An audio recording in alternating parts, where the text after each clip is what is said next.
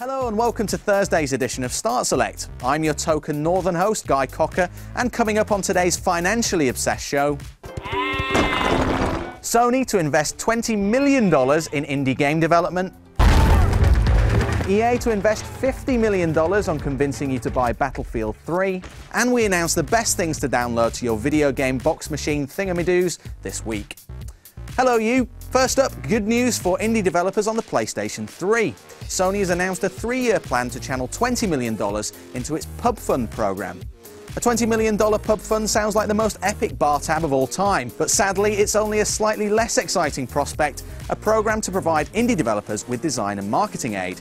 But there's always a catch. The games must remain exclusive to the PlayStation Network. Now, the Pub Fund can already boast one success story, Burn Zombie Burn, which arrived to positive critical reception in 2009.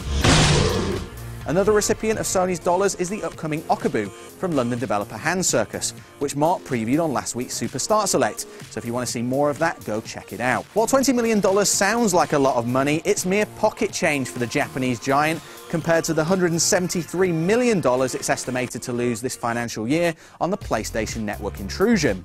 Still, you lot seem to be happy with the news, with user IceJester45 commenting, "Good, PlayStation Network needs it. Xbox Live Arcade has been cleaning PlayStation Network's clock for years on the exclusives front. I hope this will bring a bit of balance. Calm down, dear. If the likes of Journey and our best downloadable game of E3 winner Papo and Yo are anything to go by, PlayStation owners have got nothing to worry about." Next up, Battlefield 3. Now the game's coming out in October, but publisher EA reckons you might not actually realise this yet. Get up on the wall and man the LMG! It's reportedly preparing a $50 million marketing spend for its self-proclaimed Modern Warfare 3 killer, if video game analyst extraordinaire Michael Pachter is to be believed.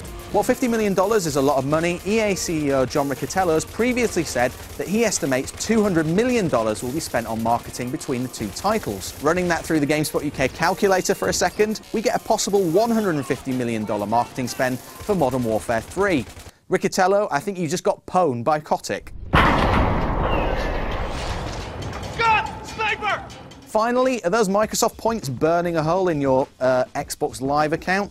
PlayStation Store credit weighing down your wallet? Well, blow your virtual pennies on our picks of the best downloadable content this week. First up, Xbox 360, which sees Missplosion Man,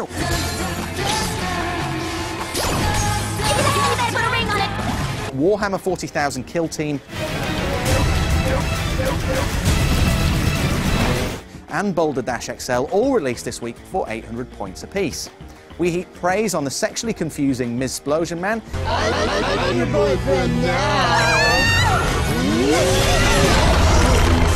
in our review, which went live today, awarding it an 8.5 for its imaginative level design, so it's well worth checking out. There's also a stack of great deals on GTA 4 and zombie-related content this week. You can pick up the Red Dead Redemption Undead Nightmare pack, which bundles Undead Nightmare with the Liars and Cheats pack, as well as Legends and Killers pack, all for just 1,000 points. There's also Dead Rising 2 Case West, which is reduced to 400 points this week. And if you missed the Ballad of Gay Tony, it's 800 points, while The Lost and the Damned is a mere 400 points, both required GTA 4 to play. Things are slightly less exciting on the PlayStation Network side this week, but you can download a demo of Pixel Junk Shooter 2, which we awarded a 7.5, as well as a host of great new extra content. Dirt 3's Mud and Guts pack, L.A. Noir's Reefer Madness case, and Little Big Planet's 2 Final Fantasy costume pack all hit the virtual store today. But the highlight has got to be the free Motorstorm Apocalypse DLC, which includes the Rock Livery pack and the Dynamo Queen of Hearts events pack. Our own Mark Walton loved Motorstorm Apocalypse, awarding it an 8.5 in his review, and with retailers such as Xavi and Play selling the game for under £18, what better time to experience the natural disaster em up. Right, that's it from me. Remember to leave a hilarious comment about my name underneath. Like Doctor Who, I'll regenerate as someone with a trendier haircut tomorrow, so we'll see you then.